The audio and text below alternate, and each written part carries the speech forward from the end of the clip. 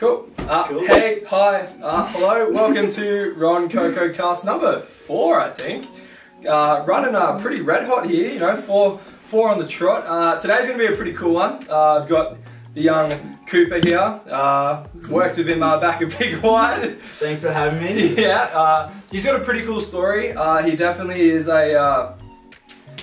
definitely a bit of a different character when it comes to someone of his age, I can tell you that much. So there's not many people that have done what Cooper has done, which I think would be a great insight for this channel. Obviously, snow related again, with the whole idea of moving over at a younger age than what most people would normally do. And I'm just going to dive in onto the benefits of what I think Pick my brain. Yeah, pick his brain on why why I think it's great that he's done it at his age rather than my age. Well, I'm not saying that when I did it was bad, but I'm saying that...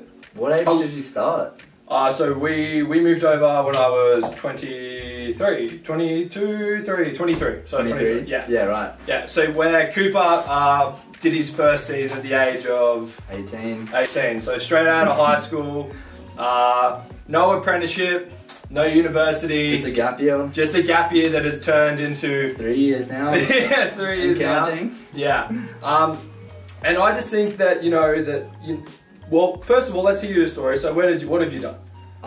So straight out of school. So straight out of school, I graduated and then went straight to Threadbow for my first season and worked as a lifty. Yep. And then as soon as I finished that, I went home and worked for a little bit. So then I went home for like 3 months or so, and then pretty much as soon as I got home from my first season, I was like, I'll definitely want to do another one, and like I wanted to go snowboarding straight away. Yeah. I didn't really want to wait another year to do another season in Australia. Yeah. And it's like one of my good mates from back home that like me and him just got on so well just about snowboarding pretty much. Yeah. We were like, let's go to Canada, do a season, and then it's pretty much like we didn't really have any idea of what ski resort we wanted to go to, and then like pretty much Whistler is like the main resort everyone thinks of. Top dog, yeah, when we go to Canada. So like that's where we went. Yeah. And then that was awesome, and then went home for a little bit, and then just finished the season in Big White working in a rental shop. Now he's back in Whist for the summer with your boy. Should be good, should be good.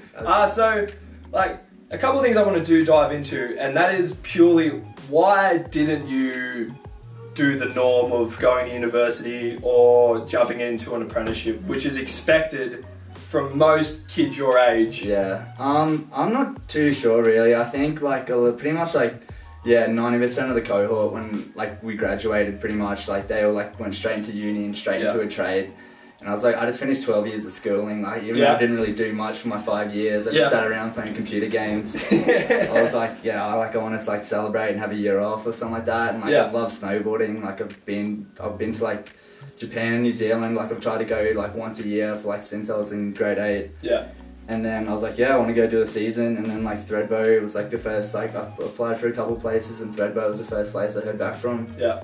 And I was like, loved it from going from there. That's good shit. See, because what I think is really good about what you've done, and why I think that going to university or getting a trade straight out of high school is the worst possible thing for someone at the age of 18 to do. Purely because I think that is such a huge decision for an 18-year-old to make. Yeah. And like, regardless, like, you don't have any university debt. You have no fucking university debt. But do you know what you're building for yourself right now? You're building character, and you're working in so many different fields to understand what you actually really want to do. Yeah. Because I went out of, like, straight out of high school, I went to university. I now have a university debt for fucking some stupid degree that... Stacked on here. Yeah, that I didn't even finish. I did walk out with a diploma, but like, I don't even work in that field. Yeah. And then I got an apprenticeship. So I like hit one wall, then hit the next wall, and then I was like, and then I sat in my apprenticeship 4 years going, why the fuck am I doing this when I don't like it? And like, the money bug gets you. Yeah, right? That's what I was sort of stressed about. I think like doing my, like when I went and did my first season, I was sort of a little bit worried because like all my friends and stuff like that were all going to uni and they were all doing a trade. Yeah. And then pretty much like I regretted it a little bit, but I was still having fun. And then pretty much when I came back from Whistler, like half my friends that went to high school or went to university or got a trade, all dropped out and were all just working shitty jobs, and they're like, we wish we did what you were doing. Yeah, and then that's why, I honestly think what you're doing right now is the best. In my personal opinion, I think it is the best thing for you to do. Oh, I'd absolutely recommend it if I had kids, for sure. Like, the whole gap year thing, I reckon it's great. And then, like, gap year to 3 years, fucking who cares for doing it? Yeah. Because, so you're pretty much the same age as both my younger brothers. And what you have is something that I don't think that, no offense to Riley or Quinn if they do watch this, but I hope they do. But you've lived out at home at the age of 18. Was your mum at Thredbo making you lunches? No, didn't think so. Was she there doing your washing? Had to learn that. Was she there doing your tax return? Was she doing like? I think that you're building like at such a young age. It's such great experience to just have on your shoulders, and like because you're gonna like you're 20 now, right? Yeah, just turned 20. Just turned 20. So you're gonna be going. So your visa ends out. Your visa runs out November this year. So I'll go home right before I'm 21. Yeah.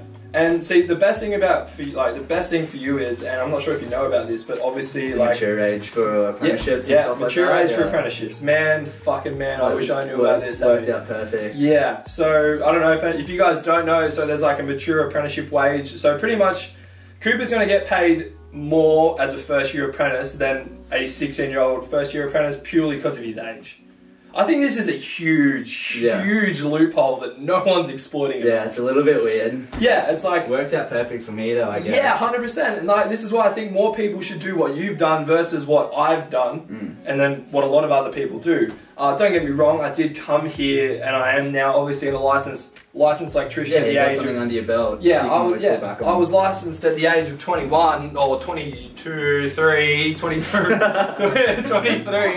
I fucking don't remember. It was such, honestly, my apprenticeship. As much as I love the company that I work for, aka because I work with my old man, great bloke. But like, man, there's something about it, like doing something that is purely money driven, and it literally only gets you something. It's like, how much were you on like for your first year as an apprentice? Like 13, 14 bucks? No, I was looked after because I was the boss's son. But there definitely perks. There definitely was first year apprentices that were on quite lower wages, and it's just real shit kickers. Yeah, but it's just I just think that you're going to be in such a better position, and then obviously because you've had these 2 years to experience or 3 years of experiencing different types of fields of work. Yeah. It just sort of really matures you as a person. I think that's the one big thing. My youngest brother Quinn. I don't mean to be this bagging out my fucking my siblings, but like fair. This is me from Canada, and if they're watching it, like fucking put your head in, alright? But like you're literally building so much great life skills doing this at such a young age, and it really like. Because you can't come over here and be you can't be an 18-year-old over here. Yeah. Because like no one's unless your parents are literally feeding you money, which obviously they won't for you. They're like, at least they're feeding you credit cards and all this other shit. You've got to. It's you and you fucking own 2 feet. That's it. You gotta have a job and like staff accommodation, like working for the resort. Like you gotta work 40 hours a week to have a place to live. And stuff man. Like that. It's definitely it makes you grow up a little bit quicker. Yeah, definitely, man. Definitely. You like. Honestly, like you're a good kid. As much as we bagged you out, you're nothing better than getting chirped in the rental shop with Biggie. Yeah, man. Big time. Nothing better than getting chirped. Man. So what are your plans then? What are your plans? What do you have in mind for yourself when you get home then? I'm not too sure yet. I was sort of like apparently I've been told. Because I think you may be able to get a 3-month extension on your work visa. Like, have you heard anything? Damn, no, I've not. It was something like, I'm not too sure how it works. So apparently if you're applying to be PR, they give you a 90-day extension, so... Actually, isn't that what Ash just got? Yeah, it's something like that. So I was thinking about maybe I could fake applying for a PR and get the extra 90 days or whatever. So I could stay for like maybe like half of the winter. That's not a bad idea, man. And then pretty much like if it works out, like I'd get home in February, like 2 months before I turn 21. Yeah. And I can just get a trade and stuff like that. Or like I'm definitely considering like getting like electrician's apprenticeship or something like that. Definitely a great trade. Out of all the trades, I definitely think it is not the easiest, but like it's very, very balanced when it comes to physical demands and mental demands. There's a lot more thinking involved. There's like where physical is if you want to like be a bricklayer or some shit. Yeah, roof sheeter in North Queensland is shit house. That's no, not a good time. Not at all. Yeah, damn, that 3-month extension would be pretty good, hey? Because like this is another actually this is completely off topic, but from the topics out of my hand, but I'll pick your brains on it. Yeah. So obviously there's this big issue with obviously now that Australia can only have one 2-year visa. Yeah. And then a lot of people are pushing for permanent residency. But my personal like thoughts on this and what I just don't think that I would want to do more than 3 seasons. Yeah. I think that like one more season would just tick the box for me, and I'd be 3, I'd be happy. Done deal. Yeah. I was like, I sort of like, I can see why people hate that idea where they have to go home after 2 years. Yeah. But for me, I think like 2 years is enough, and like I think it's good that like I have to leave the country after 2 years, because like if I could get one until I'm 30, I'll just keep renewing and I'll stay here. And well, that's what like so many people have done before us. Yeah. Like you remember that Ben guy? He was like on like keep renewing it. Yeah, he was just like on his 6th visa. I was like, dude, like fuck. I think it will change eventually, but like I'm happy to go home after two seasons and do something real. Wouldn't want to sneak in just a 3rd little one.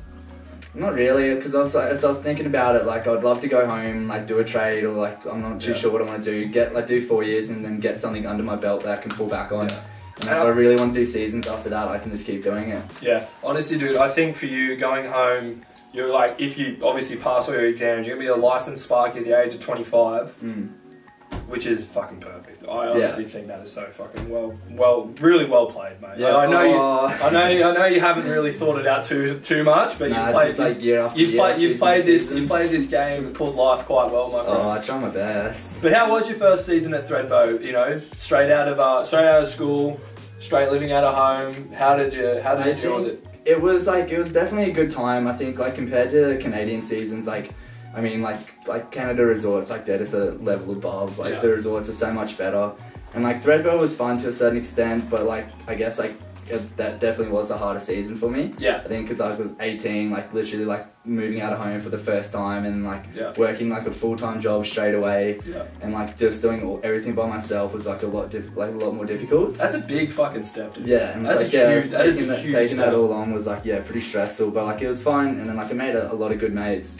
But I think as well, like going to Canada, and like I went with 2 really good friends from back home. Yeah. Like having like 2 really familiar faces, like definitely overseas, helps, like is just like made it so much easier. Yeah, 100%, man. Honestly, like even at my age, like if I was to do this on my own, I think I'd definitely struggle. Yeah. I'm fucking so glad that I have Steph by my side. It definitely makes just like expenses just so much easier if there's someone that you can share them with. Yeah, exactly. I definitely think if you are going to do the whole finishing school at the age of 18 and going to enjoy life, try and drag a friend with you. Absolutely. It definitely helps having like a friend that share the experiences with you, I guess. Yeah. And then what? So straight from Threadbow, straight to Whistler. So you were here. So you weren't 18 when you were here, were you? I mean, so you weren't 19. I was 18 for the majority of the season in Whistler, so I couldn't go out or drink or anything like that. Yeah. So I turned 19 pretty much like 4 weeks before I went home, so I had a month of going out, which isn't too bad, but like I had 2 very different seasons compared to Whistler. Yeah, compared to Big White. Because like, that's like, well, it's one thing to move out of home at the age of 18 and go work full time. It's another thing to move to another country at the age of 18. Overseas, yeah. Damn, man. Like, was that so? This is like purely because you and your best mate did it, though. Hey? Yeah, it's just like me, Bailey, and Hope. Would you think you would have done it if he didn't want to do it? Would you have done this on your own? I mentioned it to him, like, I got home from Threadbow and I was like, I want to go do a season in Canada. Yeah. And like Bailey and Hope were like, yeah, absolutely. Yeah. And then like I didn't really put too much thought into it, and like Bailey just picked the resorts and stuff like that. He showed me him and I was like, yeah, he said Whistler is like the top dog, and I was like, yeah, sweet. Definitely. But yeah, that was a big step, but like, I don't know, it was just like, I had 2 different seasons. Like Whistler was like, couldn't go out or do anything really, so I was just sitting at home playing video games, and then I got to go riding like all the time, so I got like 100 and like something days in my past, which was like sick, which is like what I wanted to do, come to Canada. Yeah. But then like, Big U was... it might not even be a bad thing to come here at the age of 18 if you are purely looking to just ride. Yeah, that's what I mean. Like I was never hungover, so like, every day I had off, I was like always up on the mountain. Yeah. Which is sick, which I love. Yeah. Which is the whole idea of me being here. Yeah, that's 100%. But then obviously you turned 19, and then shit went downhill pretty quick. Yeah, Big White was a fun time. Just for a little side note, the amount of mornings he'd come in to work on a Saturday and he wouldn't even know what his fucking name was. You just look at him and like, oh, Cooper. Lights are on but no one's home. Big time. Big fucking time. Yeah. Well, man, I honestly, I reckon what you've done my personal view is that you are on the correct way to enjoying your fucking years as a fucking teen, man. Yeah, that's what I mean. Just like after coming home from Whistling, like seeing all my mates that had just dropped out of uni, dropped out of trade, just doing absolutely nothing. Yeah. And like they wanted to do a season with us, like when I graduated high school, but their parents forced them into doing it. Yeah. Like See, my that's parents what it are is, super man. easygoing. I'm telling you, dude, it's fucking out. The generation above us is the reason why. Just like forcing you into like getting a stable job so you can support yourself. It's just not the way that fucking life works anymore. Like people are continuing, like the retirement age is increasing, so like there's no point in fucking jumping straight into it at the moment. I don't think. Yeah, I definitely think it's a good idea traveling while you're young. You got no responsibilities. Oh man, you just got a backpack. So both my brothers are in a trade. One of them is your age. He's doing his builder's degree. And like, you know what? Credit to him. Loves being a chippy. Fucking loves it. Yeah, if you live and breathe it, then you do it. He fucking loves it. He plays rugby. Loves his lifestyle. He loves it all. Quinn as well. My youngest brother. He's a smart cookie, right? He's a very smart cookie, and this is why it fucking annoyed the shit out of me, because I watched him follow my footsteps, and as much as I was at the end of the tunnel of like just finishing my apprenticeship and being a licensed electrician, and him wanting to start an apprenticeship because it's the easy alternative. Yeah. And like, obviously, because like my old man owns a company, it's very easy to like start like get into it's fucking. You don't have to. Yeah, it's so easy. And I was like, I was telling him, man, I was like, dude, I'm like, because he was working Saturdays here and there, whenever we could fit him on site, he'd jump on, and I was like, dude, you are so young. Like, just save this money, turn 18, and just go see the world. Yeah, just go do it. I think it's honestly, I couldn't be more passionate about that. I honestly think that is the best way to go about it. But then I've like had a few mates who've like finished their apprenticeships, and like their plan was to finish high school, do an apprenticeship or do a uni, and then start traveling after that. So they got something to fall back on. It was like each to their own, I guess. I honestly see. I went that route, and like, yes, I've got something to fall back on, but majority of the time, you fucking don't want to do it anymore. Yeah, exactly. Like, I've done my 5 years and I was like, fuck me, I don't want to be a Sparky anymore. I just don't. Like, don't get me wrong, like, if I get robbed tomorrow and some cunt steals every single dollar out of my account, it's nice to know that I can have that, but there's so many other jobs you can do that are gonna get you money. Yeah, exactly. So obviously none of your mates have finished their apprenticeship yet, right? They're all still kicking on. No, like second or third year. Yeah, see, my only issue with that is, right, you spend your 4 years or your 5 years, if you fucking pass quick enough, doing your apprenticeship, you find a girlfriend, that girlfriend turns into something else, you have a big night with the boys, you come home, throw one down the drain, next thing you know you're a dad, and then you're stuck, you know what I mean? You settle down. And then like, you know, it's buying a house, and then it's like, and then like, I have friends who are like, you know, fucking mortgages, fucking kids on the way. You're gonna spend, the next thing you know, you're spending 80 grand on a fucking wedding for like a day for her, and it's like 80 grand on one day, and it's just like, what are you fucking doing, man? Yeah, I definitely. This is a whole nother topic I could dive into. I fucking hate the idea of weddings. I think they're stupid. Yeah, fair. Yeah, dude, I think they're so dumb. What is Steph's opinion on it?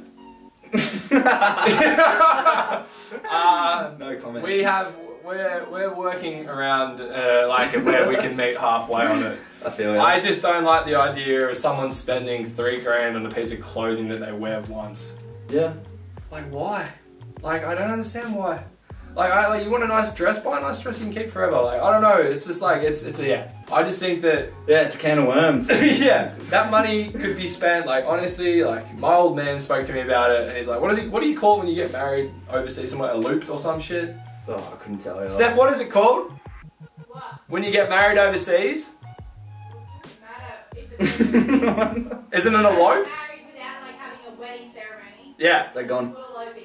Eloping, there we go. Eloping. Yeah. Just going to Bali for a cheap wedding. Yeah. I reckon you know a couple people that have done that. Honestly, I will. I think it's a fucking great idea. I have friends who have done it and they've told me what they've paid and what they've got.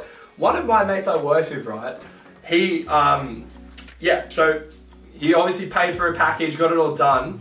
The videographer and the photographer for the wedding, right, he shot all day, and then he must have had people in the background like editing and like doing the photos and shit, because when he got home at like 11 o'clock at night, on their TV in their fucking hotel room, was everything.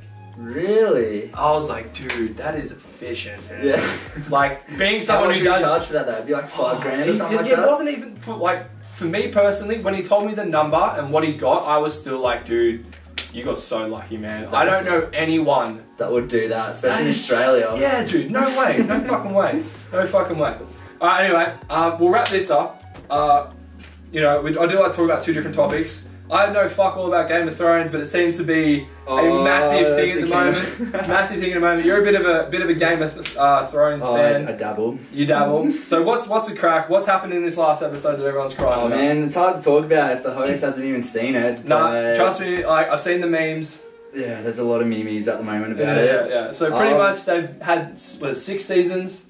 Yes, no, this is the 8th. They just finished the 8th season. 8 seasons. Yeah, and they threw all this money at it, and the last season's been a crock of shit, hey? Yeah, pretty much. Like every episode's been like 10 million or something like that. Are you fucking kidding me? Spent, like, yeah, and it's like they've just like rushed the whole last season. Everyone's like really pissed off. You know what the worst part is? They're still gonna make so much money. Oh yeah, they're gonna make spin-offs and everything like that. Yeah. Pretty much, just like all like.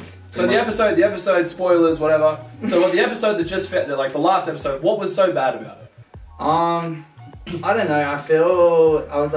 I didn't mind it, whatever. Like, I didn't mind it too bad, but it was like looking on Facebook, like everyone was just picking at it so much. Yeah. It was just like one of the characters, Bran, who was like the 3-eyed raven, who like he pretty much like had no personality whatsoever, just because he could see the past, present, and future, so he knew what was going to happen the whole time. Yeah. Like he like said like early in the season that like he was going to be they make him king. Yeah. And like he said like early in the episodes and stuff like that, they would make a terrible king, and like he pretty much just like overrides that, and he's like, I want to be king and stuff like that. So like they just rushed the whole thing. Was it like a cheap cop out?